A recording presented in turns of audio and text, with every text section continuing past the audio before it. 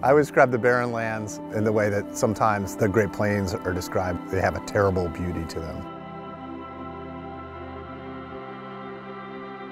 So the remoteness, the emptiness, and the loneliness, I don't think we'll see anybody the whole 12 days.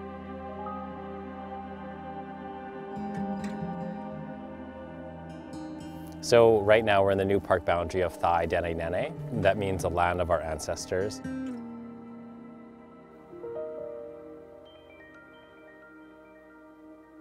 I'm just excited to experience it all. There's, the different campsites, getting out and exploring, seeing the different parts of everywhere from here to Eileen Lake.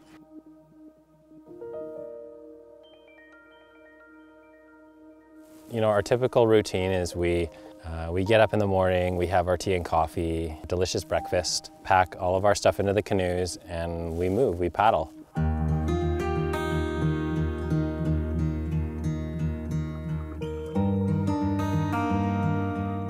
Occasionally we'll have days where we spend our day on land hiking, checking out all the neat features out here like eskers, creeks, lakes, go scout for wildlife. One of the reasons I came on this trip is that I am very interested in animals.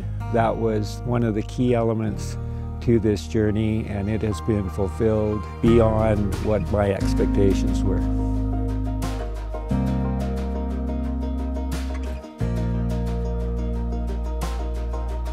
The whole trip has been spectacular. Met and exceeded all expectations. I was hoped to have lost a little weight on this trip, but I think it's going to be just the opposite.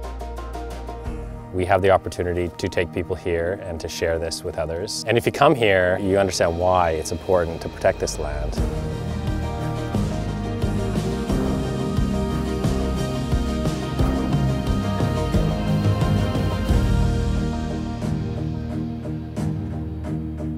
Of course, I had to first learn to canoe. Then I had to think about the bugs and all these other things, but I'm glad I came.